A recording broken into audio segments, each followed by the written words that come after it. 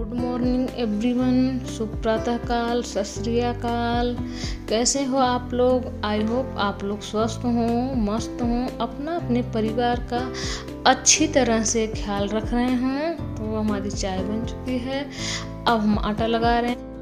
टुक्कू के लिए हमने बनाए थे पराठे, क्योंकि इनका चल रहा है पेपर, तो ये अब रेडी होकर आ गए हैं। थोड़ा चलाते हैं साइकिल, जब तक बस नहीं आती है तब तक साइकिल चलाते हैं, अपना इधर उधर रनिंग करते रहते हैं। और हम कर रहे हैं बस का वेट। टुक्कू अपना एंजॉय कर रहे हैं। इनका डेली का है कि साइकिल से आएंगे और अपना यहीं गोल गोल साइकिल घुमाते रहेंगे। तो अब हम नहा धोकर रेडी हो गए हैं और जाऊंगी मार्केट, थोड़ी बहुत लाऊंगी सब्जी। मैं सब्जी हमेशा सुबह ही लेती हूँ, 11 से 12 o'clock के अराउंड बीच में लेकर आ जाती हूँ मैं सब्जी।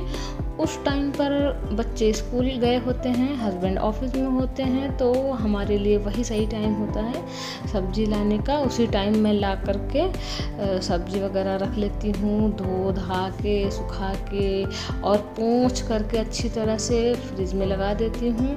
मैं पोंछती इसलिए हूँ ताकि सब्जी हमारा थोड़ा टाइम तक चले, लॉन्ग टाइम, जैसे मान लो 2-4 दिन तक अगर नहीं पोंछूंगी तो उसमें नमी बनी रहती है, तो जल्दी ख़राब हो जाते हैं सब्ज़ी। इसलिए हम पोंछ करके फ्रिज में लगा देते हैं, तो 1 हफ्ता तो चली जाता है आराम से। तो इतनी सब्ज़ी लाती हूँ कि हाँ 1 हफ्ता चले।